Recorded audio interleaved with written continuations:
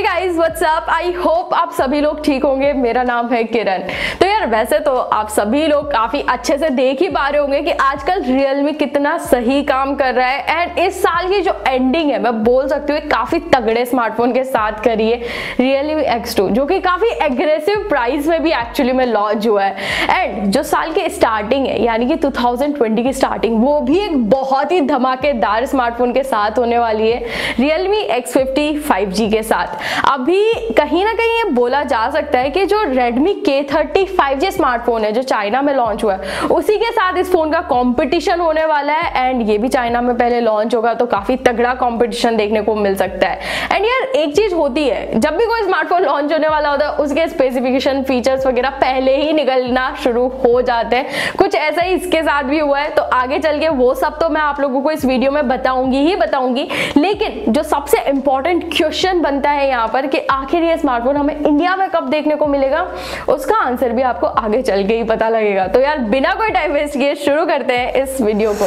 तो सबसे पहले तो आप लोगों को एक चीज मैं यहाँ पर बता देती हूँ कि चाइना में CMIIT सर्टिफिकेशन साइट से इस फोन को सर्टिफिकेशन रिसीव हो चुका है, जहां से हमें काफी कुछ इंफॉर्मेशन एक्चुअल में पता लगी है। फोन का मॉडल नंबर वगैरह निकल के आ गया है। एंड एक चीज मैं आप लोगों को यहाँ पर बताना चाहूंगी, जो एक चीज की कमी मुझे Redmi K30 सीरीज में लगी थी वो ये थी कि फोन के अंदर फ्रंट में 20+2 मेगापिक्सल के डुअल पंच होल कैमरास देखने को मिलते थे। अभी ना फोन लॉन्च होने से पहले मैं ये उम्मीद कर रही थी कि जो 2 मेगापिक्सल का डेप्थ सेंसर दिया जा रहा है उसकी जगह अगर वाइड एंगल लेंस लगा देते ना तो काफी सही काम हो जाता। लेकिन अनफॉर्चुनेटली डेप्थ सेंसर के साथ ही ये सीरीज हमें देखने को मिली है Redmi K30। बट थैंकफुली अभी तक जितना निकल के आया है उस हिसाब से अगर बताऊं तो Realme X50 5G जब लॉन्च होगा तो ऐसा बताया जा रहा है कि फ्रंट में जो डुअल पंच होल होने वाले हैं वहां पर 32 मेगापिक्सल का प्राइमरी कैमरा एंड 8 मेगापिक्सल का वाइड एंगल लेंस देखने को मिल सकता है। अभी यार ऑनेस्टली बोलूं, वाइड एंगल लेंस फ्रंट में मिलना मेरे हिसाब से कंप्लीट पैकेज बना देगा। और अगर वाइड एंगल के साथ आता है ना तो डेफिनेटली फोन के कैमरास एकदम जबरदस्त होने वाले हैं। एक काफी अच्छा पैकेज ओवरऑल देखने को मिल सकता है। बाकी रियर साइड के बारे में अगर बात की जाए तो यार आजकल तो जमाना ही चला हुआ है क्वाड कैमरास का।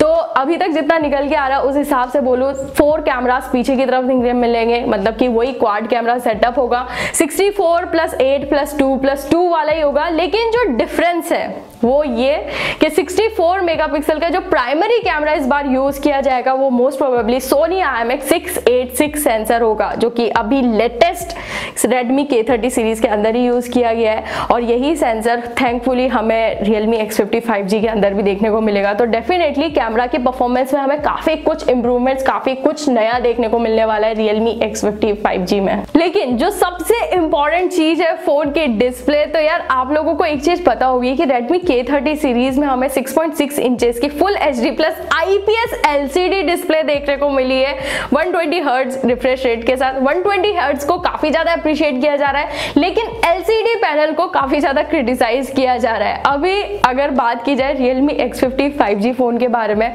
तो अभी तक जो निकल के आया उस हिसाब से बताऊं तो यहाँ पर भी 6.6 इंचेस की ही डिस्प्ले देखने को मिलेगी। 90 हर्ट्ज रिफ्रेश रेट का सपोर्ट भी होने वाला है, लेकिन जो पैनल है वो बताया जा रहा है कि IPS LCD पैनल ही यहाँ पर यूज किया जाएगा। एंड ऑनेस्टली बोलूं यार, IPS LCD पैनल और AMOLED पैनल में काफी ज्यादा डिफरेंस होता है। एंड मेरे हिसाब से यूजर एक्सपीरियंस में भी काफी ज्यादा डिफरेंस निकल के आता है। कोई भी बंदा आराम से पहचान सकता है कि वो IPS LCD को यूज कर रहा है या फिर AMOLED पैनल को यूज कर रहा है। मुझे नहीं लगता कि Realme ऐसी कोई गलती करेगा कि वो IPS LCD पैनल देगा। मेरे हिसाब से मुझे लगता है कि Realme X50 जब आएगा तो मोस्ट प्रोबेबली AMOLED पैनल के साथ ही देखने को मिलेगा। अब यार ये तो देखने वाली बात होगी कि जब ये स्मार्टफोन आता है तो IPS LCD पैनल के साथ आता है या फिर AMOLED पैनल के साथ। IPS LCD होगा तो मेरे हिसाब से काफी बड़ी गलती होने वाली है इस फोन के अंदर। बाकी तो यार ऑलरेडी आप लोगों को पता लग ही गया होगा कि Realme X50 5G में हमें डुअल पंच होल वाली डिस्प्ले देखने को मिलने वाली है। एंड एक्चुअली में ना इस डिस्प्ले को देख चुके होंगे आप, Redmi K30 सीरीज में भी यही डिस्प्ले देखने को मिली है। एंड डेफिनेटली डिस्प्ले ओवरऑल काफी ज्यादा अट्रैक्टिव होती है, ये जो पंच होल वाली होती है। तो इस हिसाब से तो हम बोल सकते हैं कि Realme X50 5G की भी जो डिस्प्ले होगी वो दिखने में काफी ज्यादा अच्छी लगेगी। अब ये तो मतलब वाकई में एक ट्रिकी क्वेश्चन बन गया है यहाँ पर कि आखिर IPS LCD के साथ आएगा या फिर AMOLED के साथ। बट एनीवेज यार, अगर प्रोसेसर के बारे में भी बात की जाए तो ये स्मार्टफोन चाइना में लॉन्च होगा। अभी लॉन्च डेट भी मैं ऑनेस्टली बोलूं तो बताया जा रहा है कि जनवरी के स्टार्टिंग यानी कि मिड ऑफ जनवरी तक मोस्ट प्रोबेबली ये फोन चाइना में लॉन्च हो जाएगा। एंड वहां पर जब ये लॉन्च होगा तो बताया जा रहा है स्नैपड्रैगन, बताया क्या जा रहा है, इनफैक्ट ओवरऑल इसके पोस्टर्स वगैरह निकल के आ चुके हैं। ये एकदम कंफर्म चीज हो चुकी है कि स्नैपड्रैगन 765G 5G एक चिपसेट के साथ ये स्मार्टफोन चाइना में लॉन्च होगा। एंड ये वही चिपसेट है जो Redmi K30 5G में भी देखने को मिला है चाइना के अंदर। तो कह सकते हो प्राइस भी काफी ज्यादा कॉम्पिटिटिव एंड इसी कुछ 20,000 की प्राइस में ही ये स्मार्टफोन चाइना में देखने को मिलेगा, क्योंकि Redmi K30 5G भी 20,000 की प्राइस रेंज में ही लॉन्च हुआ है। तो कंपटीशन को देखते हुए प्राइसिंग भी कुछ ऐसी होने वाली है, प्रोसेसर भी वही होगा, जो मेन कोर है वो सेम ही होगा। बट क्वेश्चन ये है कि ये फोन इंडिया में आएगा या फिर नहीं।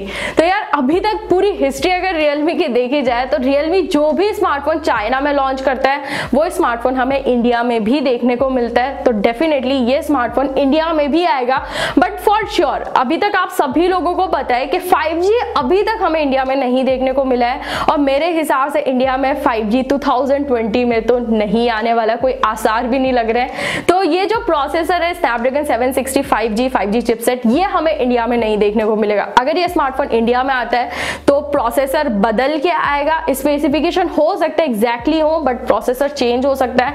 एंड हो सकता है इस फोन का जो नाम है वो भी हमें चेंज देखने को मिले इंडिया में।